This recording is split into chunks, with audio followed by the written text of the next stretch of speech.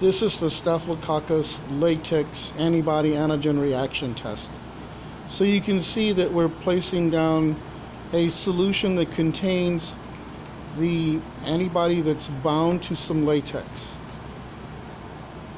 So then we are going to run both a positive and a negative test. And so the first one we're going to run is one that contains Staphylococcus epidermidis.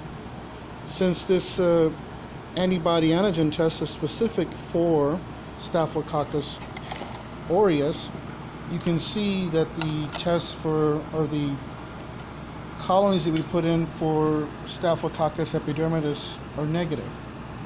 But when we use cells that are Staphylococcus aureus, you'll get to see what begins to happen. As you can already see, it's beginning to agglutinate a little bit. And so as it's just shook up just a little bit,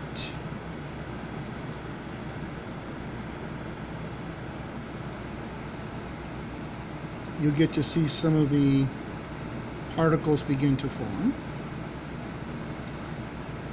And so as we put this down, you can see the particles as they're forming. That indicates a positive test, where the Staphylococcus epidermidis has no particles.